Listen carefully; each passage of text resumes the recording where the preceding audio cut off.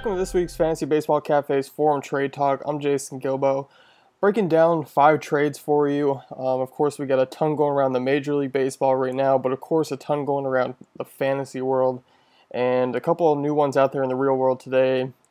We got Matt Latos and Alex Wood heading off to the Dodgers, which got finalized, and the big one, David Price heading off to Toronto.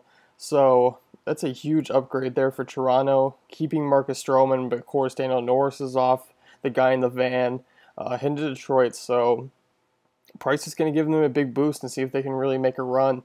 And the good thing is they kept Marcus Stroman, which I really like there for Toronto. So some really nice moves. And last night was a debacle in New York. Everyone thought Carlos Gomez was heading off to the Big Apple. That's not the case. Things stalled. Mets were worried about Gomez's health, apparently, is what the rumors are. But Gomez is still with the Brewers, and they still expect to ship him off before the deadline. So I'll be curious to see where he lands. All right, let's jump right into things. With trade number 1, we're looking at a starter for a reliever. John Lackey for Jonathan Papelbon. And Papelbon's value just skyrocketed going to the Nationals. He's going to get a lot more opportunities going forward for the rest of the way, just with a winning ball club. Play a lot of close games.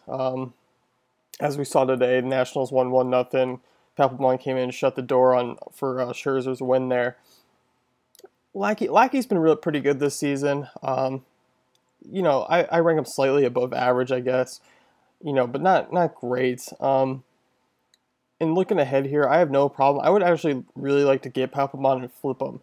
I would like to probably to get Lackey or get Lackey out of there, get Papelbon in, and try and flip him for someone better than Lackey. Someone's going to be chasing saves that's pretty close, and you can really upgrade a pitcher with Papelbon, and maybe even pair him up with someone else to get a real nice tier starter. So I like that move a lot, and that's probably what I would do. But I have no problem anyway if you're going for saves to trade Papelbon for Lackey, or trade Lackey for Papelbon. Sorry, that's a pretty good deal.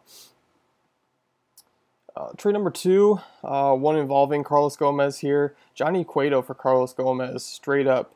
Not a fan. I'd rather have the Cueto side going forward for the rest of the season. And of course, Cueto's going to he just got a big boost moving to Kansas City.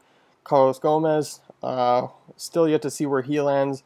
But I would trade for someone a little higher than Gomez. Gomez has been struggling this season. That upside hasn't been there. That possible 25 to 30 stolen bases with 25 homers or so is just not there. It's not going to happen. It's been a disappointing season for Gomez and fantasy owners that have him, but I'm aiming a little higher. I really like someone in the Starling Marte range for Cueto. That's probably who I would go after. That tier right there. Cueto's worth for the rest of the season is going to be great, and Marte's been a nice add, been putting up kind of real Carlos Gomez type numbers on the base paths as well as in the power game. Hitting in a pretty good spot in the lineup now. He's been in second over the last week or so, but always in the top 5. McCutcheon's hitting behind him. Kang's been hitting well. They just picked up Ramirez, so I would really shoot for a guy like Marte, to be honest, and get, if you have excess pitching, I think that's a pretty good move there. But as for this trade, I would not do that one.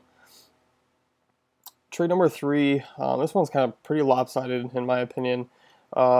Souza for Lance McCullers out of Houston. McCullers has been really good this season. The strikeout rate's great. Starting to get the walk rate down, picking up wins for this ball club. They're the reason why they're going to be taken seriously throughout the rest of the year here, and especially adding Scott Kazmir. So Souza, he's a nice power, nice stolen base guy. Those are great stats, but hitting 230 is pretty bad. The strikeout rate is just ridiculous. And if Souza doesn't have a significant role, I would love to ship him off for a guy like McCullers. So that's a really good deal right there. Trade number 4, this one's tough. Guy's really looking for an ace, and he's targeting Jake Arrieta and giving up Carlos Correa and David Ortiz. I'm pretty high on Carlos Correa right now, and listen to this guy's staff. It's Cole Hamels, Carlos Carrasco, Jordan Zimmerman, Jason Hamill, Alex Wood, Noah Syndergaard, McCullers, Patrick Corbin, and Ivan Nova. it's a pretty solid staff. I mean, yeah, you could be lacking a real tier 1 ace, but I think Hamels and Carrasco are real just outside that cut line and really solid. And guys like Zimmerman and Hamill and Wood are really nice waiver wire adds, I'm sure, or late round picks that you probably grab for. Syndergaard and McCullers are just great for the rest of the season. And I really like Patrick Corbin. He was the guy I was kind of advocating to pick up and put on your bench for a little bit until he's gotten going. And he's looked really good in his last 2 starts. And he's getting the slider working again, which is his big strikeout pitch. And that's been working really well. So, I mean, overall, I like the rotation. I don't think it needs Arrieta. And I really think, Ortiz in the util spot, yeah, it's a weak spot. He's starting to hit the ball a little bit better. There's Giancarlo Stanton on the DL and Miguel Cabrera on the DL, so obviously hurting with injuries, but they should be back here for the playoff push.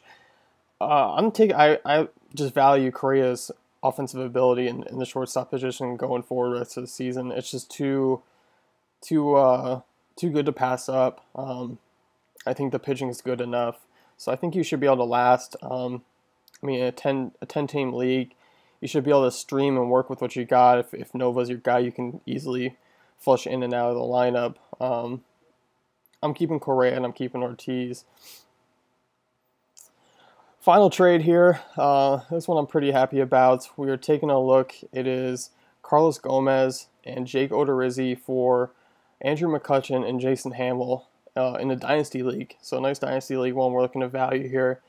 I value McCutchen a lot higher than Gomez. I value Odorizzi a lot higher than, not a lot higher, but a little bit higher than Jason Hamill. Overall, I think I like McCutchen Hamill's side. That's probably my favorite. McCutchen's been really solid since he's kind of getting his full health back. We know what McCutchen can do. Gomez dealing with nagging injuries. We're not sure where he's going to go. I like the idea of getting rid of Gomez and bumping him up to McCutchen. And Hamill's not a huge downgrade from Odorizzi. Hamill's been really decent with Chicago. He's kind of figured things out there after that horrible start against Philly, though.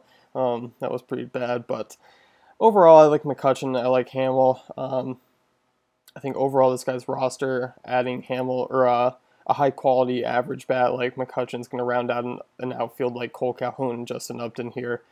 And looking at pitching, Clayton Kershaw, Jacob deGrom, Garrett Richards, real solid 3 guys. And I really think Hamill just fits in with all the other guys in your rotation there. So you really have 3 quality arms, 2 real top 2 arms, with deGrom really coming into a solid fantasy value this season. So not bad.